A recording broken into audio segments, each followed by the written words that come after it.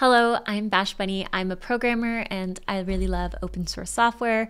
I mainly write Go right now, but she's always curious. She's always exploring.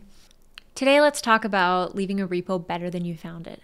This is something I do all the time, especially with open source work, because you get a lot of different contributors and contributions coming in all the time.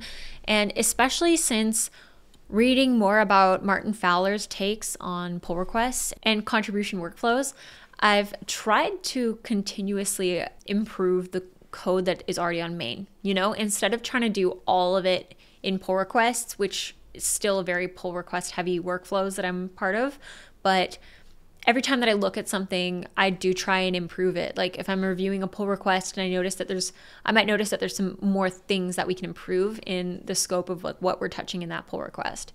So let's talk about it. If I've been working on a feature branch or a bug fix, my own little branch, my own little bunny world off to the side, there are some questions that I ask myself along the way. Was there absolutely anything that was unclear or difficult to understand about this part of the code base? If so, how can that be improved? Can there be better naming? Do we need more comments? Is there a documentation that needs to be updated? Like code comments should be pretty descriptive. I'm writing Go, so it's GoDoc.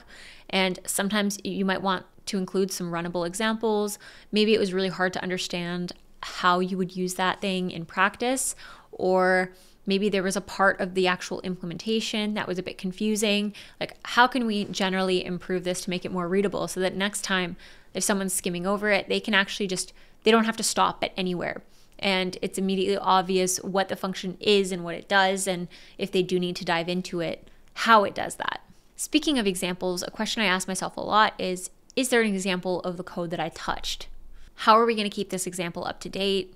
In Go, this might mean having runnable examples, having unit tests. I find tests are really great documentation and great for users to figure out how they can use certain functions.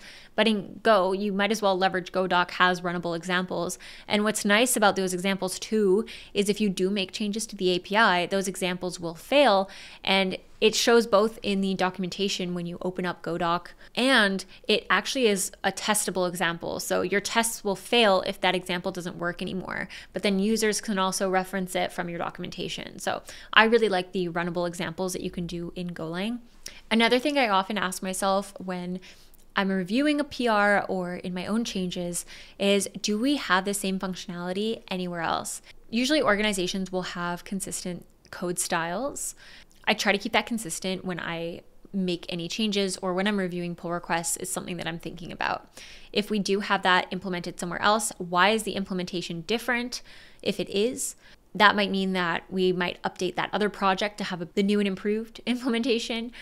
What is that thing named? Is the naming consistent? It's good to think about these things. It's good to question design decisions. It's good to make sure that everything is working smoothly. I mean, it's an opportunity to improve your code. That's not to say that you need to nitpick every single implementation that is introduced, but if you already have a frame of reference, you've already had it done somewhere else in the organization, then you might as well take a minute to just compare and figure out why you might want to do one solution or the other. If there is a style guide for your organization, that is also something to consider, and make sure that any changes that you're making adhere to that style guide. I'd say that's the biggest thing. If I'm touching anything, I've got like a new bug that I've discovered and I'm doing a bug fix, I will almost always add a new test that includes the failing result from before the fix, improving test coverage along the way.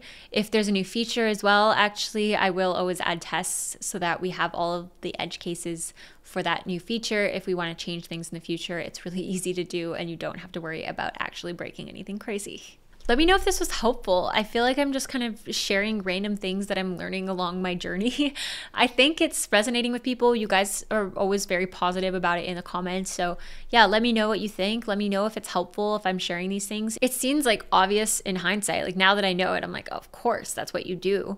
But I do feel like tech and programming is such a creative endeavor that there's a lot of gray area. So sometimes it's fun to have like nice concrete steps that you can follow when you're looking to have new contributions to your project.